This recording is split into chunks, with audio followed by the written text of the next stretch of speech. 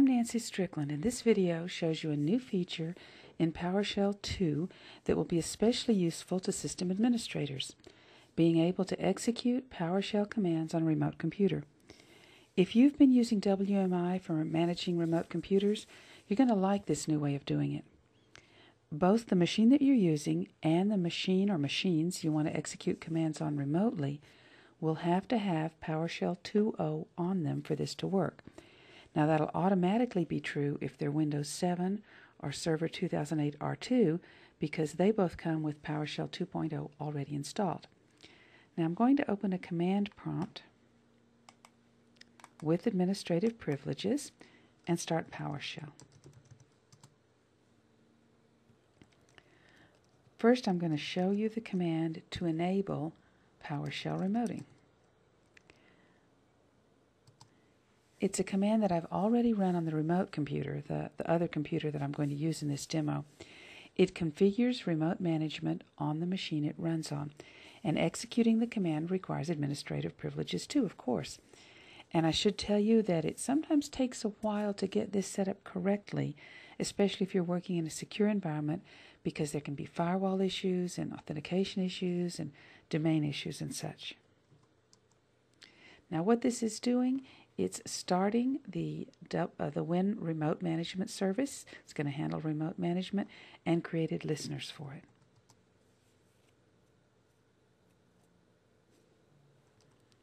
Now I'm going to test that it's been set up correctly, and it looks like it has. So now we're ready to remote. The basic is pretty simple.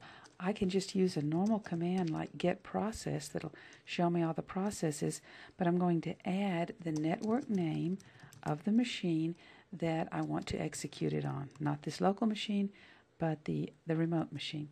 And there are the processes. Now, you didn't need to know much about PowerShell to do this, just a few simple commands and that's it. But of course, you will need to know the PowerShell commands to do remote management tasks. And then you can put anything. So let me show you. This time I'm going to say invoke command. Use the invoke command commandlet. And then I need to give it the computer name. And then inside these braces here, I can put a whole little pipeline. I'll get the services and pipe it to where object, the current object, status is equal to stopped, and I'll get only the process that are the services that are stopped. And notice that I ended up nesting braces here. And there you go. Now let's do something a little fancier. We're going to set up a connection that can be used for multiple commands.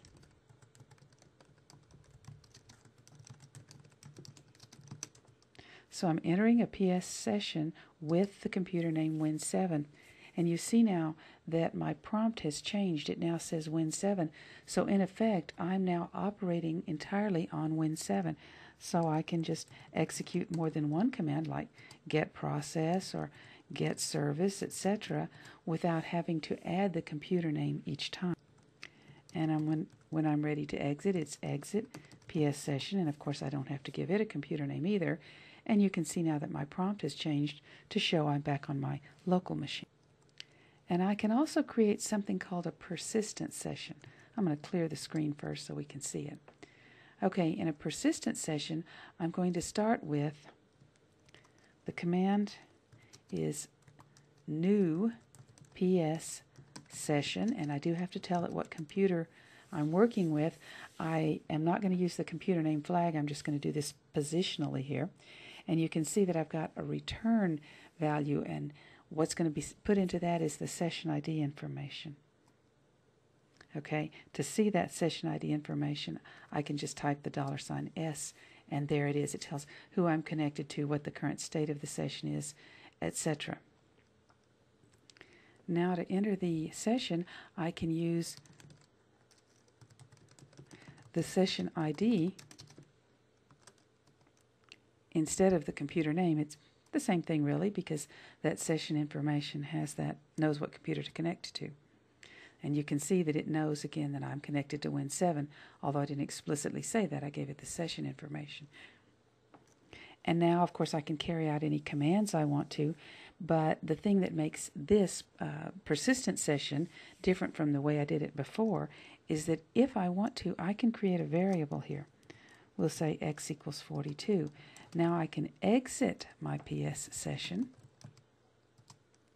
and then the session is actually persisted even though I've come in, exited from it, because if I enter it again and ask it to tell me, what's in X, it knows that it's 42. So that information persisted across my entering and exiting that session. If I want to get completely out of it, I exit it, and then I say remove PS